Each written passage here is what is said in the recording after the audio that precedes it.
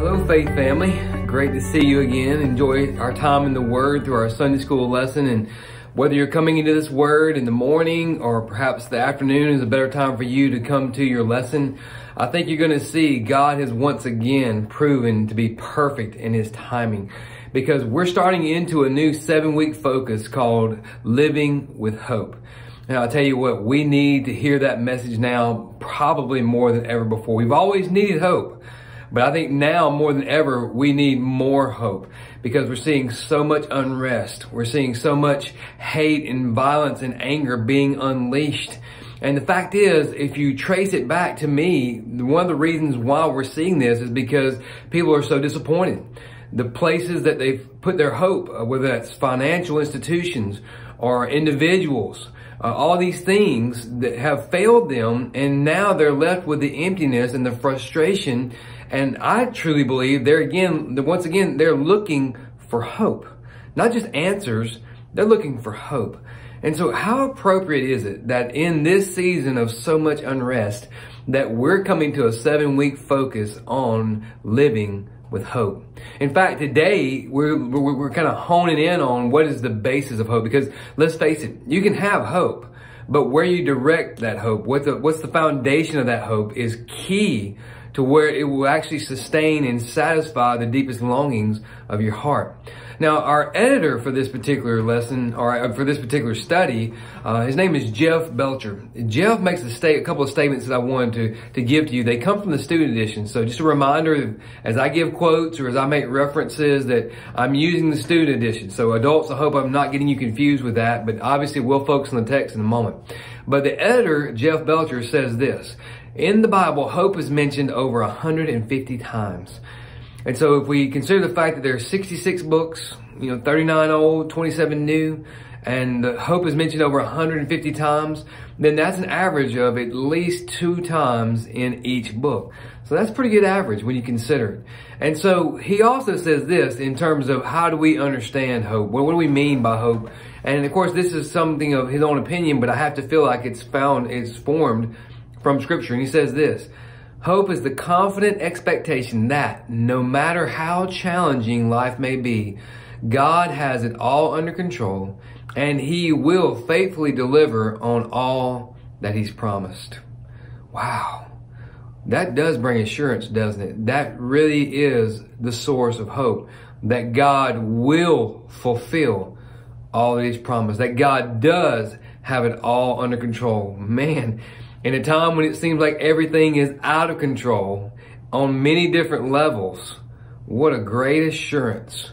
What a tremendous source of hope that God has it all under control and that He will fulfill all that He's promised.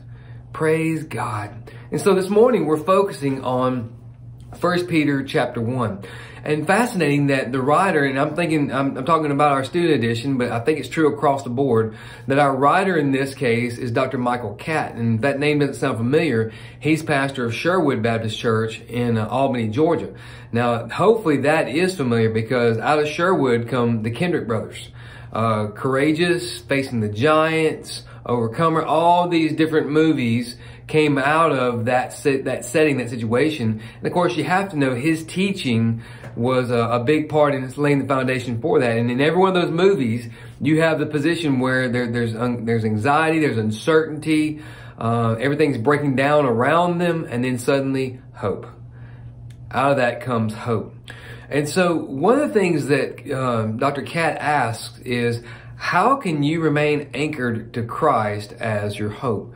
And that's what we're looking at today. Today's lesson is titled Living Hope. How can we remain anchored to Christ? What is the basis for our hope? And so I want you to take your Bible if you haven't already, or if you've got your study edition, your student book, that'll be fine too, because the text is listed for you there. Of course, we'll be in the CSB from the translation we use. But if you don't have your Bible, grab it now, or grab your electronic device, you use it, and let's read through these verses. These are rich verses. There's a lot there to unpack. But we're going to read through them, and then we're going to divide it up into 3 sections and begin to break it down with some key questions. So 1 Peter chapter 1, we'll of course start with verse 1. Peter, an apostle of Jesus Christ, to those chosen, living as exiles dispersed abroad in Pontus, Galatia, Cappadocia, Asia, and Bithynia, chosen according to the foreknowledge of God the Father, through the sanctifying work of the Spirit, to be obedient and to be sprinkled with the blood of Jesus Christ. May grace and peace be multiplied to you. Blessed be the God and Father of our Lord Jesus Christ. Because of his great mercy, he has given us new birth into a living hope through the resurrection of Jesus Christ from the dead, and into an inheritance that is imperishable, undefiled, and unfading, kept in heaven for you. You are being guarded by God's power through faith for a salvation that is ready to be revealed in the last time. You rejoice in this, even though now for a short time, if necessary, you suffer grief in various trials, so that the proving character of your faith, more valuable than gold, which is, though perishable, is refined by fire, may result in praise, glory, and honor at the revelation of Jesus Christ. Though you have not seen him, you love him. Though not seeing him now, you believe in him, and you rejoice with inexpressible and glorious joy, because you're receiving the goal of your faith, the salvation of your souls. So I want to start with one of the questions that our writer puts before us in the first section. And the first section is verses 1 through 3. And the question is this: in your own words, how would you describe hope? Think about that for a moment. And if you need to pause it and just really think about that. Maybe even take a piece of paper and write out your thought. But in your own words, how would you describe hope? Another question that I would put to you is how important is hope? How important is hope? And the reason why I'm asking that is in the student edition, he presents an illustration, and I think it's a great one, and it centers on the life of Florence Chadwick. Florence Chadwick, back in the mid 1950s or so, was a champion long-distance swimmer. One of the greatest in the world, if not the greatest in the world, in the women's division. In fact, she one time in 1950 swam the English Channel from Great Britain over to France. 21 miles. She swam 21 miles, and she did it faster than any woman in history. Well, in 1952, she decided to try to accomplish another gigantic feat and swim the 26-mile distance between the Catalina Island and the mainland of California. Well, the day came, she set out swimming, and she swam. Of course, she had to go through all sorts of different adverse things. One of them was an oil leak. Another one was the nausea that came from that. And of course, just the overall fatigue of trying to swim that far. And I don't know if you're familiar with the Pacific Ocean, but it's a little more violent than what we're used to seeing. And I've seen it, I can tell you for sure. And so she faced all those obstacles, but the one obstacle that wound up getting her was that as she approached the mainland, the temperatures began to rise and a dense fog set in, so much so that she couldn't see land anymore. She lost reference point. And when she did that, she felt like, because she didn't have any reference point to kind of base direction, she felt like she was swimming in a circle, because in her mind, she should be close to land. She should be sensing land. She should be hearing the sounds of waves crashing on land. All that should be coming into her perspective. And she couldn't do that. And so eventually she grew tired. And again, thinking that all she's doing is swimming in circles, she quit. She gave up. Well, her rescuers came. She called out to the rescuers. They came, took her out of the water. And much to her dismay, she discovered that she was only about a half a mile from land. She had swam 25 and a half miles. But that just goes to show you, friends, when we don't have our hope fixed on a firm point, not based on a firm foundation, then we're always going to come up short. We're always going to be disappointed. We're always going to lack something. And so Peter starts out this letter to the believers. It's an encouragement letter. It's a challenge letter. But he starts it out with the foundation, laying the foundation. Verse 1. An apostle of Jesus Christ to those chosen, living as exiles dispersed abroad in Pontus, Galatia, Cappadocia, Asia, Bithynia, chosen according to God. So here we go. He's saying, hey, your condition is you're an exile. Now, because he lists all these different regions, and these are broad regions, by the way, because he lists all these regions, our tendency might be to say, well, he's talking about the fact that they've been pushed out of their home country through the diaspora, through the persecution into these other different regions, and they're discouraged about that, so he's trying to encourage them in that. But that's missing the point. The point that Peter is making is that whether you're in Pontus, whether you're in Cappadocia, Bithynia, Asia, Galatia, wherever you are, You're an exile. The word that we might better associate with is you're a sojourner. You're a pilgrim. That you are here right now on this planet, on earth, in this region, and you feel like a pilgrim. You know that this is not your home. You know that you're only here for a short season. And in that, you're discouraged. He said, but I want to encourage you. First of all, he says, those chosen. And he uses the same word again at the end of verse 1, chosen, according to the foreknowledge of God the Father. He says, our hope needs to be fixed in the reality of who we are, not where we are, not the conditions that we face, in who we are. Who we are, he says, are the chosen of God. He has chosen us, separated us out of the world. How do we know that? Well, the other phrase, through the sanctifying work of the Holy Spirit. We know the word sanctify means to set apart, to pull out from, to separate for a purpose. And so it's the Holy Spirit that's now working to separate us from the world and to be obedient and to be sprinkled with the blood of Jesus Christ. So what's that meaning? Well, that's talking about the idea of a sealing of a covenant agreement.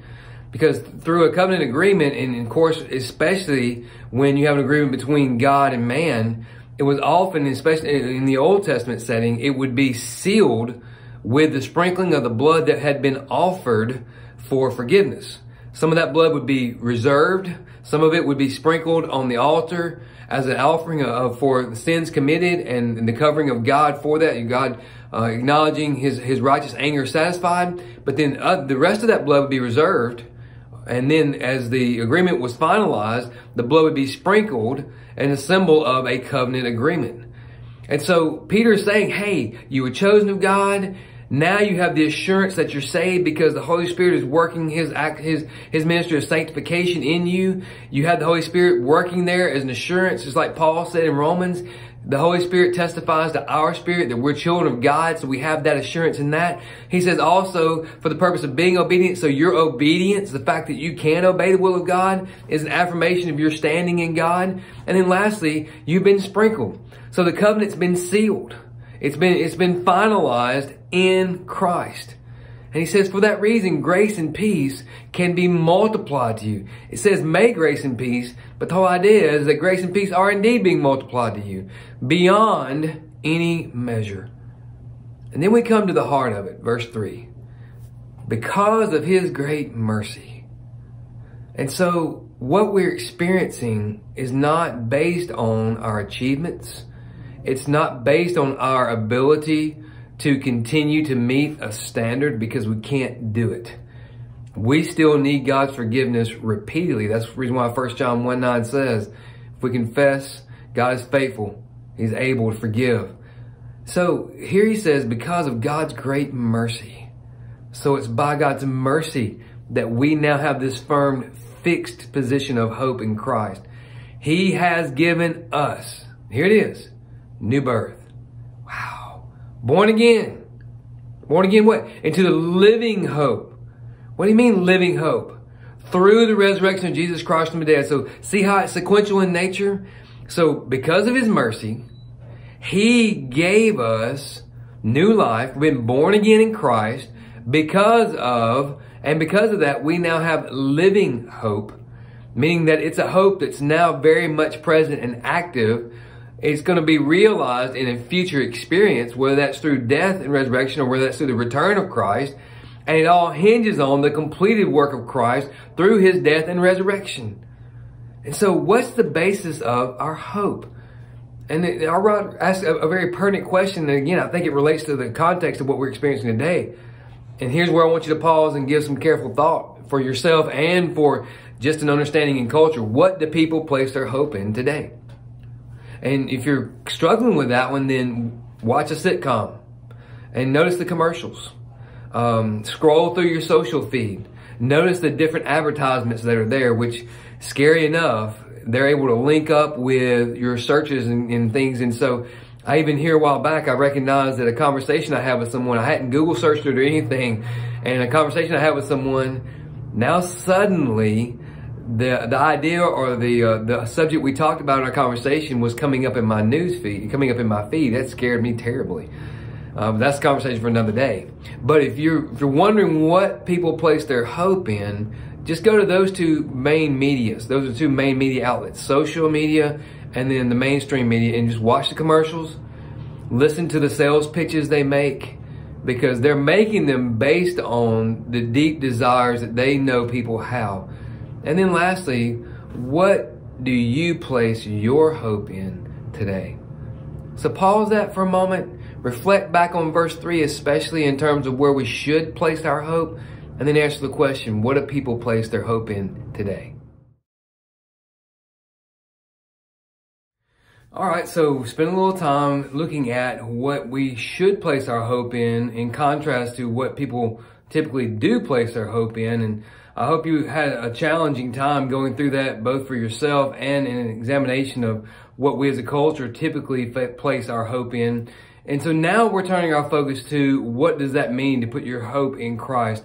How will that affect the future? How does it affect me in the current? And so we turn our attention back to verses 4 and 5 where Peter says, and into an inheritance that is imperishable, undefiled, and unfading, kept in heaven for you. You are being guarded by God's power through faith for a salvation that is ready to be revealed in the last time.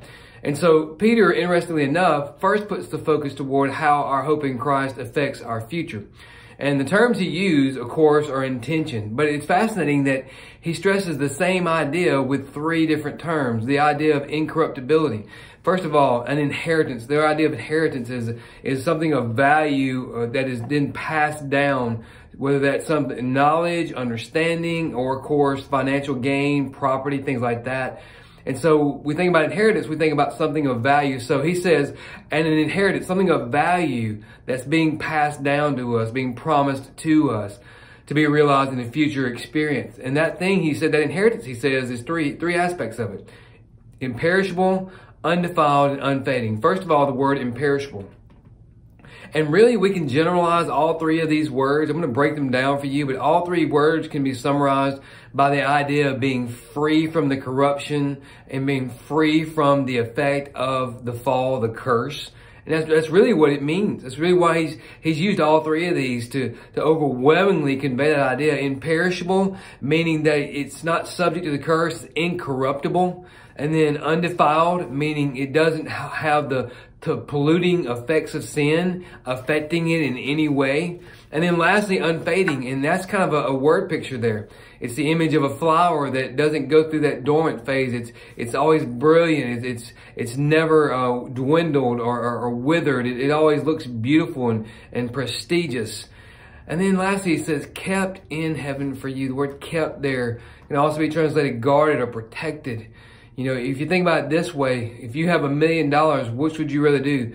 Put it in a piggy bank and set it up on your shelf, or go to a legitimate bank where they've got this enormous safe that's behind tons and tons of concrete and steel, a lock, a security guard. That symbolizes in every facet of imagination, protection, and guarded.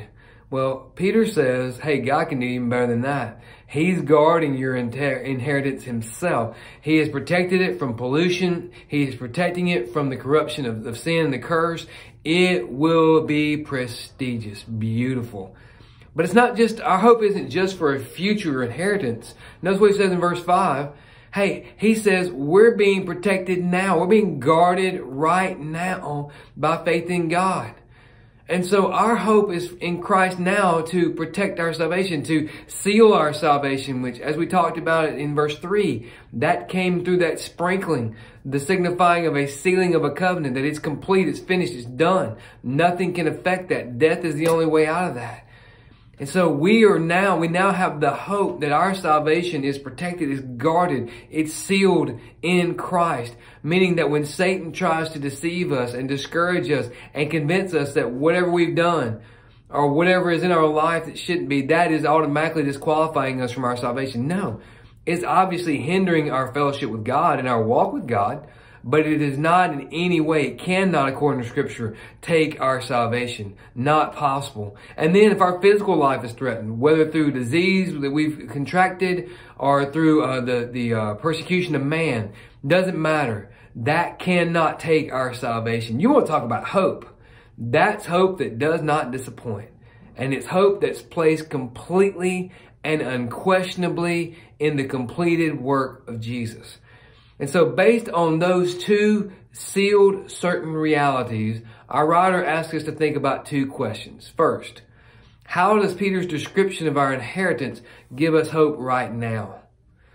Well, I would say one of the ways it does that is because as we watch everything that we had placed our hope in rust away or be stolen, it makes me think about Matthew chapter 6. Jesus says, do not store up treasure on earth where moth and rust destroy and where thieves break in and steal, but store up treasure in heaven where neither moth or rust destroy and where the thief cannot break in and steal. So, hey, how does our hope in Christ, hope of an inheritance, provide us with hope in the present? And then the second question is, what is your response to knowing that you're being guarded by God's power? Hopefully your response is assurance, it's peace, and it's that hope that cannot be swayed by the ever-changing, ever-devolving situation of context and circumstances. So pause the video for a moment. Think through that in light of verses 4 and 5. Go back and read verses 4 and 5 and look at those terms that Peter uses about the future hope. And then look at that assurance that Peter provides for the present persecution, the present context in terms of our salvation. And then answer those two questions. All right, so let's wrap up today's lesson by focusing on the last few verses, 6, 7, 8, and 9. But before we get into the verses itself, I want to focus on one of the questions that the writer asks, and you'll see why in just a moment. When have you seen suffering translate into greater Christ likeness? And of course, the reason why that question is posed is because in verse 6, Peter says, you rejoice in this, even though now for a short time, if necessary, you suffer grief in various trials. It's almost like verse 6 could have a therefore pointing us back to 1 through 5. Of course, the assurances that we have in Christ, the fact that we're guarded, the fact that we have provided an inheritance that's imperishable, uncorruptible, all those truths that are related in a future expectation but provide us hope in a present condition. And that's no doubt what Peter's talking about here is that the present condition is suffering. But he goes to the point of suffering. And I think that's one of the things about hope. Hope brings a purpose to suffering. And you say, what do you mean, Brent? Well, Peter says that this whole time of trial is producing proven character of faith, which is more valuable than gold, which is, though perishable, is refined by fire, may result in praise, glory, and honor at the revelation of Jesus Christ.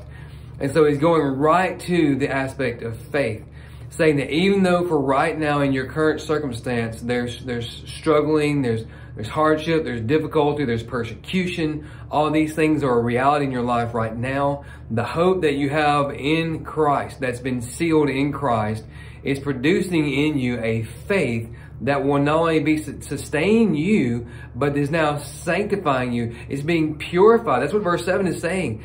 That faith, through this avenue of persecution, is being refined, just like gold is refined through fire, and it's perishable. And with us, what is being refined, what's being produced is praise, glory, and honor at the revelation of Jesus. And so Peter concludes his encouraging words with this.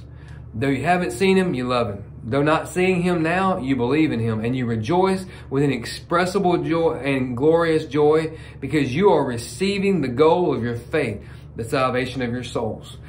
And so there Peter says, hey, your faith, as testified to the fact that you haven't even seen him, you believe in him even though you haven't seen him, you place your faith, your hope in him, and you rejoice in that, and that in and of itself is producing the salvation of your souls.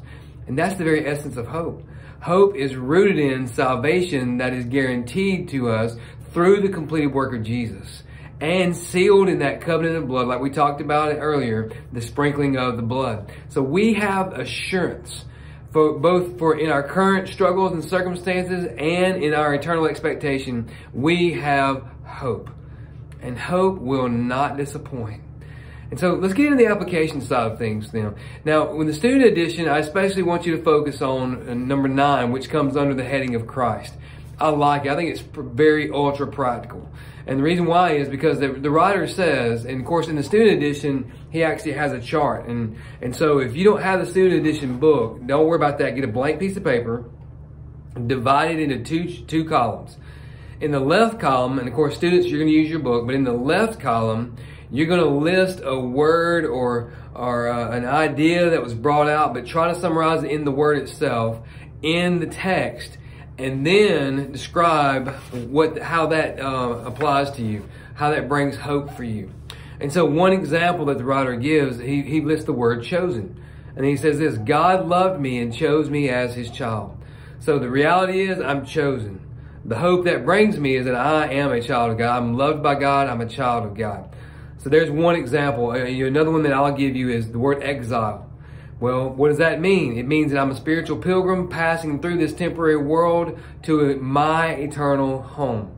So there again, the word, and then what does that speak to you in terms of the idea of hope?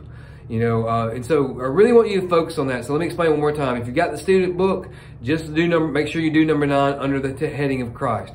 If you don't have the student book, take a blank sheet of paper, create 2 columns, and the column on your left, write a word from the text, and then on the column on the right side corresponding to that, write out what that means to you, how that brings hope to you, what that sounds like, what that looks like.